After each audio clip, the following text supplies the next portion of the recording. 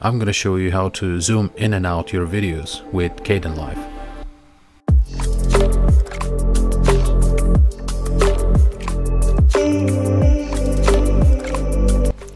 So I'm in the editor now and I have the video added to video track. I'm going to play this video and see how it looks with no effects.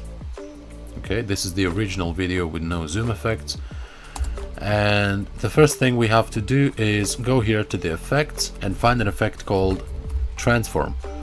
Take this effect, drag and drop this to the video, and in here you can see settings for the transform effect.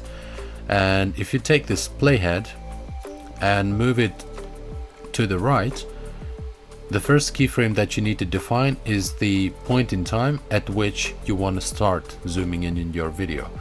So let's say I want to start zooming in very early in this video, so I'm going to add keyframe here. And then the next thing you have to do is define the keyframe, or basically the point in time where you wish to be zoomed in to your video. So let's say around 3 seconds of this video I want to be zoomed in to my target, in this case the boat. So I need to add another keyframe here, and now you need to adjust the zoom settings. So if you click here on the size and drag your mouse to the right or to the left, you should see that you're actually able to zoom in now. So let's zoom into the boat, and you also have to adjust X and Y axis as well. So just adjust those axes to make sure that the target at which you're zooming in is actually sitting right in the middle of the screen. So I want to be zooming in right into this boat like this. So now I start zooming in from this keyframe, and at this point in time I will be zoomed in to this level. And if you actually wanted to adjust the time, you could take this keyframe and just move it like this. So now I will be zooming in from this point in time to this point in time, and it's going to be a very quick zoom in.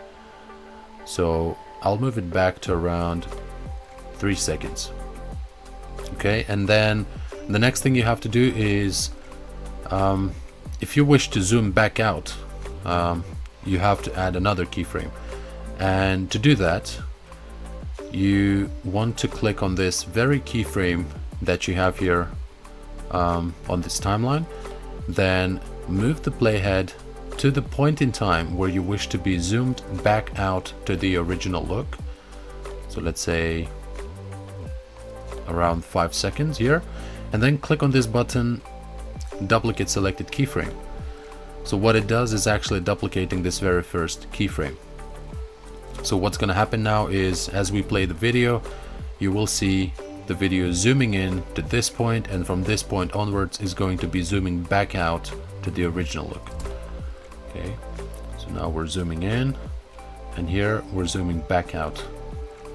Okay, and the last advice I will give you is, if you click on these keyframes, I would suggest to change it from linear to smooth, so that your zoom in and zoom out effect is going to look a little smoother when you choose smooth. Okay, and that's about it. So thanks for watching, guys. If this was useful, then don't forget to like and subscribe.